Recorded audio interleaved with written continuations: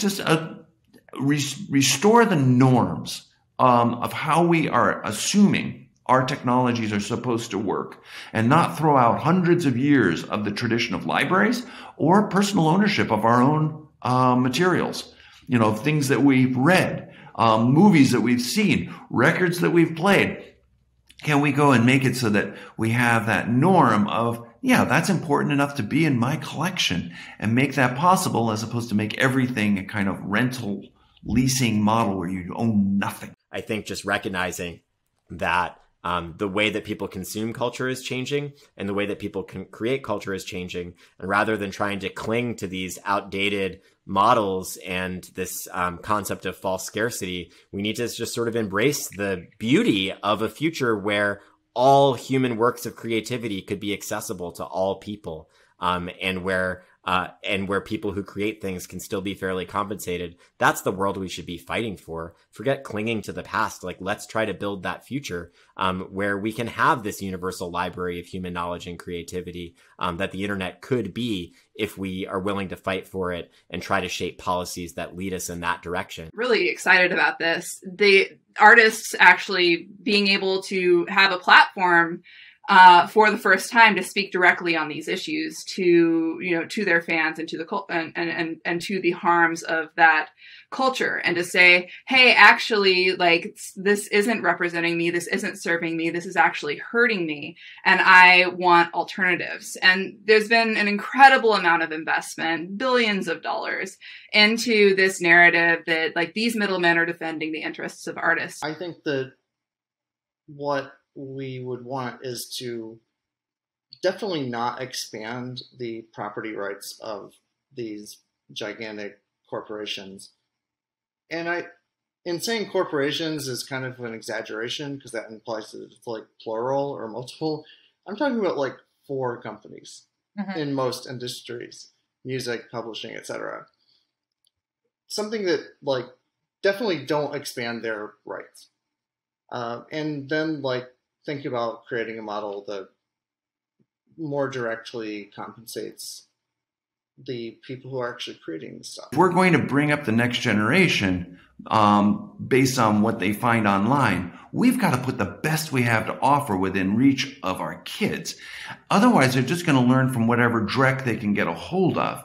And a lot of the dreck that's out there is paid for, promoted by somebody for some purpose. And we're now seeing state actors, or political parties going and doing billion-dollar campaigns to go and change truth, to go and mold a generation based on free information, where often the best information is either not online at all, or if you put it online, they'll sue you. If you go and make it available.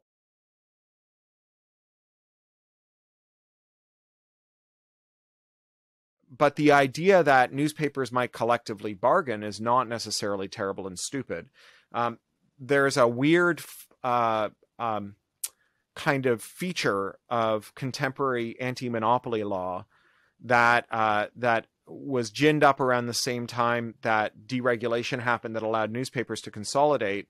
We shifted from enforcing anti-monopoly law on the basis of a standard called harmful dominance, which basically means exactly what it sounds like. If a company is so big that its dominance is harming people, then we enforce anti-monopoly law against them. And we switched to a standard that was advocated by far-right nut jobs like Robert Bork, called the Consumer Welfare Standard. And the Consumer Welfare Standard says that if a monopoly doesn't raise prices, or if you can't show that a monopoly raised prices because it had a monopoly, then you should just leave it alone. And the result has been that companies that merge with one another and then raise prices are generally okay. I think that publishers have been trying to figure out for a long time what to do about Amazon, which is their best frenemy. It accounts for about 40% of their sales, and yet they know that Amazon plays hardball.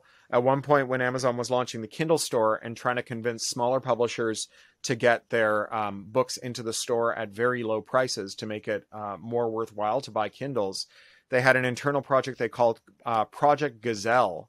And the manager of that project said, we will identify the mid-sized publishers that are vulnerable to us, like the vulnerable gazelle in a pack, and we will, in a herd rather, and we will hunt them down like a cheetah and bring them to ground because they're vulnerable to us, and we'll force them to do business on our terms.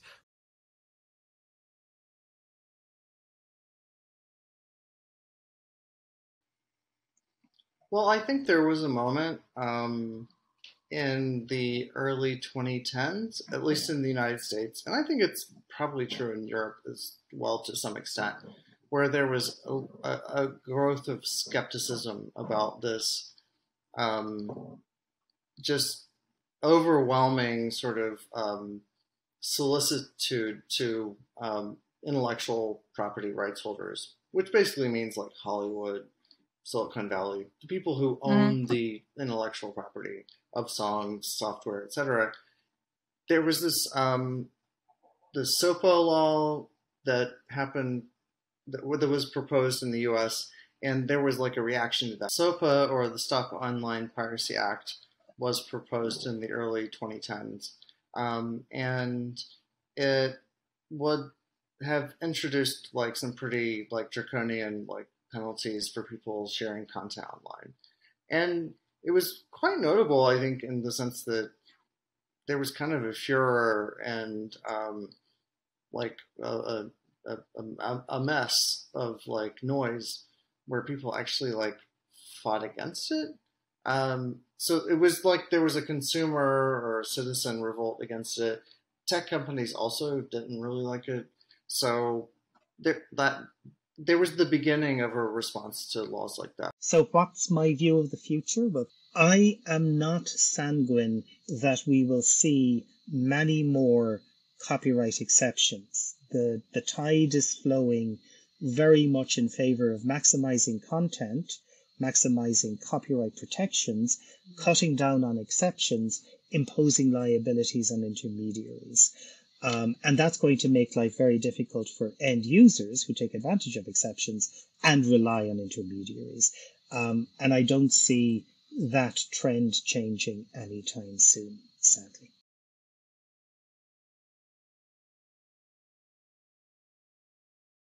Publishers come and go, right? Or they get merged or delete things. Everything goes out of print. They just, people they're looking to do the next thing. That's the right thing for them to do. That's why we have libraries. So libraries go and make copies of these materials into their collections, digital world or in the physical world. We just bought the physical things and then had them in our collections.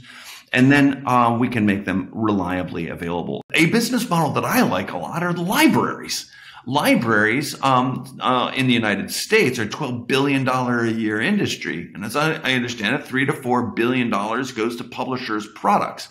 This is an old statistic from a couple decades ago, so it's probably much more than that. It's maybe 20% of the whole trade book industry.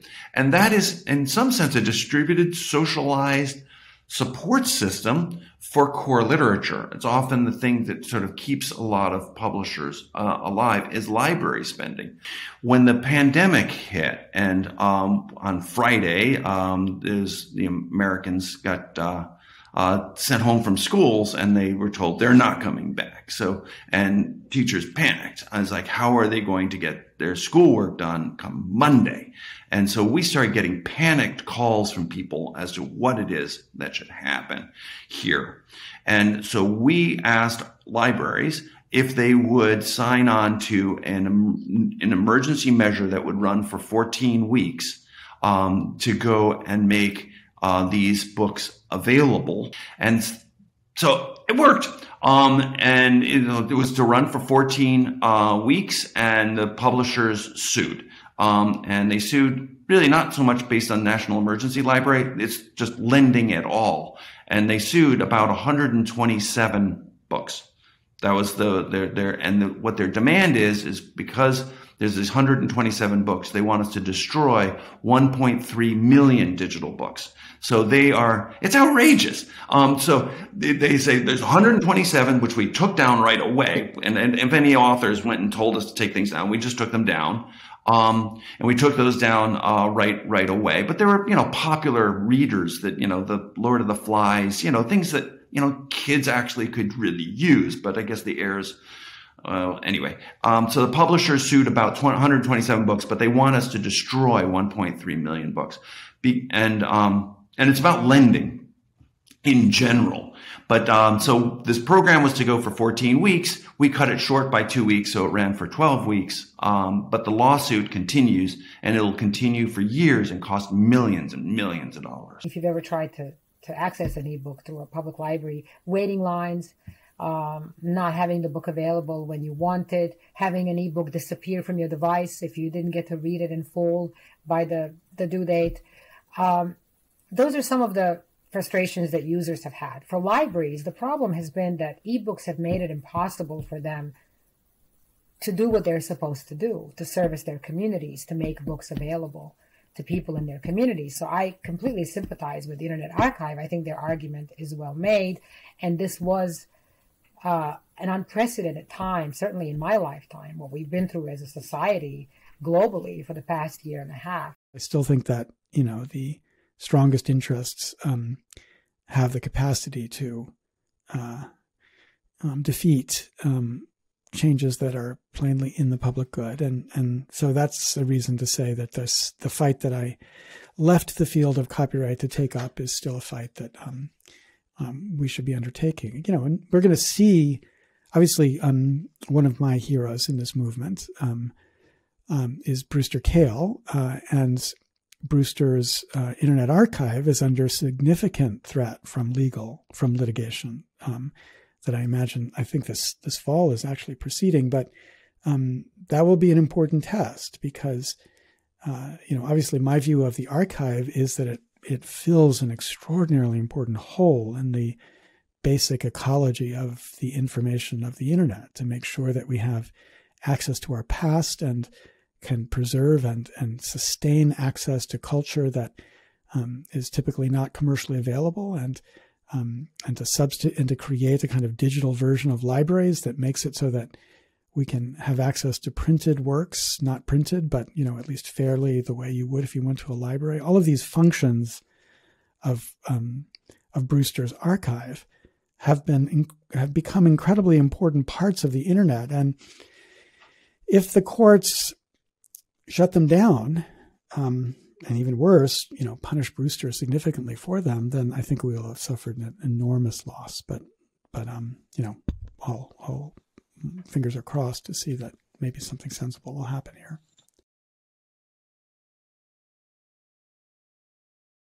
Well, copyright has actually been sort of twisted into these life plus 50, life plus 70. I mean, why do you need to give extra incentives to dead authors? It's nuts. It has just been warped around by these large corporations and their lobbyists.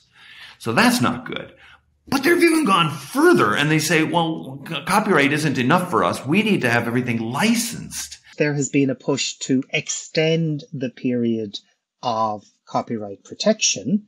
As I said, it started out as 7 plus 7. It's now life of the author plus 70 years. The last big push to extend copyright was successful in 1998 in the US, where effectively legislation championed by Sonny Bono created an extended copyright for Mickey Mouse, so that Mickey Mouse has only just recently dropped out of copyright protection, but Mickey Mouse got an extra 20 years in 1998. And the US, whenever it negotiates an international treaty covering content services, pretty much insists on ensuring that the copyright term of the reciprocal state is extended in the same way, which is one of the reasons why the EU extended its copyright protection in 2000, and why Canada is about to extend its from life of the author plus 50 to life of the author plus 70. What we found is that the books were significantly less available and more expensive in the US and Australia, which is where the terms are life plus 70, than in Canada and New Zealand, where they were life plus 50. So what that suggested to us, and we'd controlled for other factors, and what that suggested was that that longer copyright term was actually getting in the way of the books being available. But maybe, for me, maybe the most startling thing that we found was that so many really important books were missing from all of those markets, regardless of the copyright status. And that says that these books are depreciating long before the copyright terms actually expire. And look, we simply can't afford to lose that culture. And so getting reversion rights will both help make creators be able to make more money, which is really, really important, but it will also simultaneously help us reclaim a lot of the culture that's lost under current approaches to copyright if we were to get it right. I would love to see the length of copyright rolled back quite a bit in a perfect world. I think back in 1975, when the length of copyright was 56 years from the date of publication, was a pretty good standard. Maybe even less than, I don't know. But it was like at least reasonable. Now it's the life of the author plus 70 years, I think. 7. In Europe, at least. Yeah. And in the US, I think, as well. Yeah. And then, like, if it's a corporation, it's a different amount of time. But, like, basically, you will never see something come into the public domain that was produced in your lifetime. Like, I would love to see that rolled back.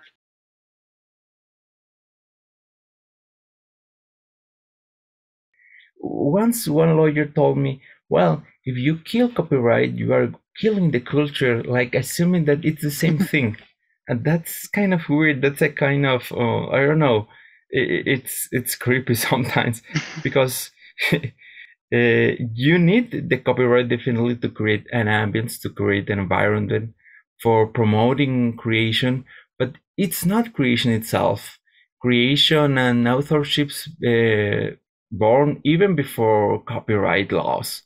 You have culture many millennia before copyright.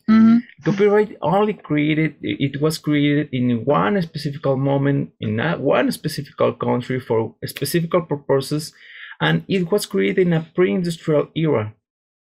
So you are trying to impose criteria from the 17th century pre-industrial era to internet era. So it's kind of, anachronic and even archaic to impose that kind of criteria. It became clear to me that the architecture originally made it very hard to defend the property interest in intellectual property, but that architecture would be changed. And as it was changed, my fear was that certain values embedded in intellectual property, like the value of fair use or limited protection or limited time during which the copyrighted work would be protected, could be overridden by the evolving technologies that would enable the purported owner to control the copyright. So this was a struggle about which values the internet should be sustaining, those of perfect control or those of access to creative works. And we were trying to build an architecture that would preserve access to these creative works. The copyright laws are not being created in multi-stakeholders point of view, Everything it's biased to the industry. Everything is biased to the commercial point of view. Everything is thought that every object of culture, every book, every piece of music it's going to have a cost for every person. There are not the assumption there are people that want to share freely, that want to share without any cost, and that's happening in internet. People is sharing. People is giving their products with any cost, with any barrier, with any limitation for the great public in internet. But the legislation it's assuming that it doesn't happen. It's forgotten that internet exists. When you go on, vacation to Paris and take a photograph in front of the Eiffel Tower during the day, and it's fine, freedom of panorama. You have that right because the IP of the Eiffel Tower is in the public domain. But then if you take a photo at night, you've got the images of the light show that has been added to the tower in the last few decades. And so because the IP of that light show still is retained by by the artist or the benefactor, I suppose, that then is not that is not subject to freedom of panorama, because that IP is still an active form of IP.